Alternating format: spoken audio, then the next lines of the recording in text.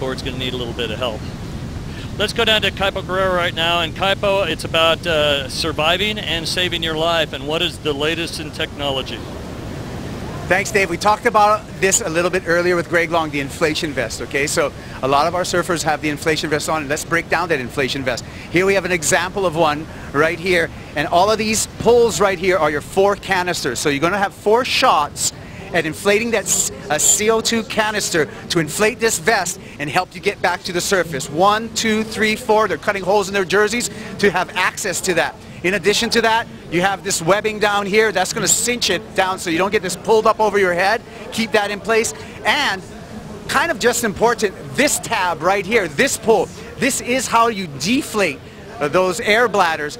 This will deflate it, which will enable you to go back and dive under the wave after you've done the inflation. So a key piece of safety equipment right here. We've only seen it come into play in the last few years, but the inflation vest is definitely in play today.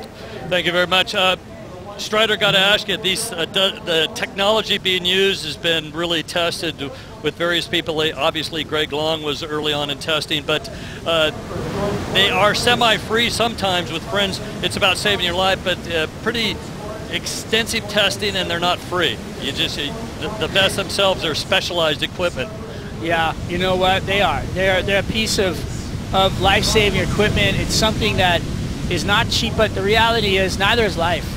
You know, you can't put a price tag on life, and to have that piece of equipment to be there for you when you need it, to have something to go to when you're on your last breath, when you're literally taking a look at the other side, you can't put a price tag on that. Well, and I think at some point we might see lifeguards or at least personal watercraft